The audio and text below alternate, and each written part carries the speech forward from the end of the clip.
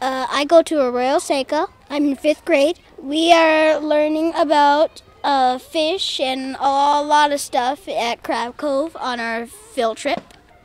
Here in Crab Cove Aquarium, looking at a mussel and its surroundings, I noticed that the mussel is not alone. The mussel is a unique animal. It lives on a rock with others.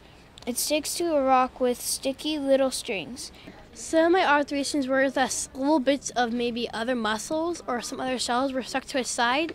They're black, hard shell, 2 shell pieces, cold, might have an animal inside. The mussel is closed because there is no water. The mussel is a blackish grayish color. It's hard as a rock. The mussels are living on a rock when they are underwater. Was sort of a grayish blackish color, and there are not really any body parts besides the shell that was visible at the moment. It has threads that the mussel uses to stick to a surface. The mussel looks like it is an inch long. And it felt like one way smooth and one way bumpy. And it lives in the rocky shore.